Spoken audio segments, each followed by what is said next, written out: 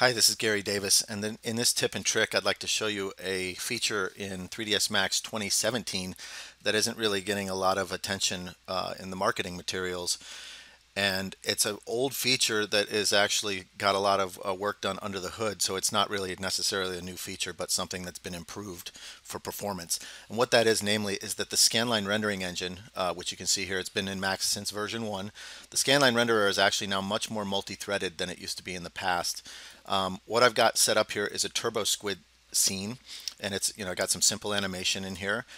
This is set up with a bunch of Omni lights around the side of the room that you can see here, kind of mimicking these portals if you want. And then there's one single spotlight that's a volumetric light actually coming down. So as you know, volumetric lights can add quite a bit of render time to something like any rendering engine. So I very specifically and intentionally have a volumetric light in this scene. So once again, I'm not doing anything new here. If I look at the material editor, all using standard old school shaders. So these are going to be compatible with game engines.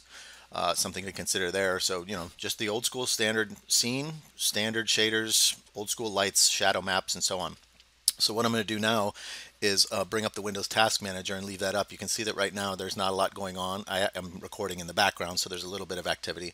But when I go ahead and bring up the render dialog, what I'm going to do is say, let's do a 720p render, which you can barely see underneath right there. And I'm going to leave this Task Manager up. So when I hit render, what's happening right now is it's loading all the texture maps, it's preparing all the shadow maps, and it's, a lot of stuff is getting pushed into RAM. So you can see the Task Manager down there is at about 36, 37%. But once the render actually kicks off, you're going to see that the Scanline renderer in the 27 release of 3ds Max actually has quite a bit more multi-threading. Now, it might not be as efficient as something like Mental Ray or V-Ray, but it's worth noting that the Scanline renderer is actually the second most used renderer or rendering engine in 3ds Max, which a lot of people, might not realize. So now when we see the renderer fire off, you can see that our CPU usage goes way up. Again, not quite to 100, but it's much more multi-threaded. And in this case, we get a really nice scene with volumetric lighting, ray traced reflections, again, using the old school Scanline renderer.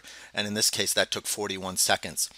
So if you want to look past, other rendering solutions out there and look back to the Scanline renderer, this is going to be really useful for a lot of people in a lot of different industries, including broadcast TV or motion graphics work. When you really have to do fast turnaround, you might not have a render farm, and 40 seconds for an HD frame with ray traced reflections and volumetric light is really something to consider.